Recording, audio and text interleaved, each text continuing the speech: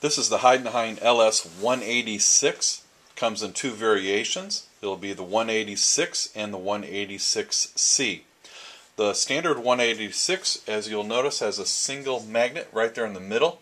That's where you're going to find reference, or if you're going to be doing homing sequence, the axis would have to travel the full length of the scale, cross over that magnet, and then it would reference. The other version is what we call distance coded. It's an LS 186C. You'll notice that there are no tiles, no magnets in the face groove. That's because on the glass there are multiple reference marks spread out from one another. It has to cross over two, and then it'll know where it's at. Now, a lot of people have replaced the old LS 106. You can see this severely damaged LS 106. It was out in the field for probably over 20 years. And it was replaced with a 186, and we can easily replace your old LS 106 with that as well.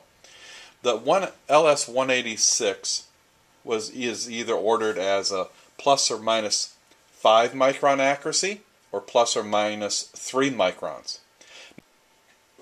This particular LS 186 was purchased as a 5 micron version. You can purchase them in 3 or 5 micron accuracy versions.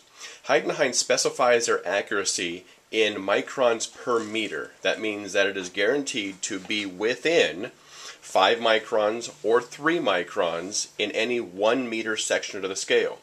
Now, this scale is 1840 millimeters, which is 1.8 meters. At a 5 micron accuracy grade, we would expect this to be somewhere between 7 and 9 microns accuracy over the full length. HEIDENHAIN always over-specifies the error possibility in the scale, and in this case they really overestimated.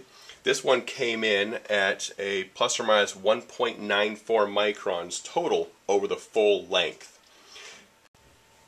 You can expect to achieve even higher accuracy if you were to order a 3 micron grade scale. Now, this scale has been replaced by the LS 187.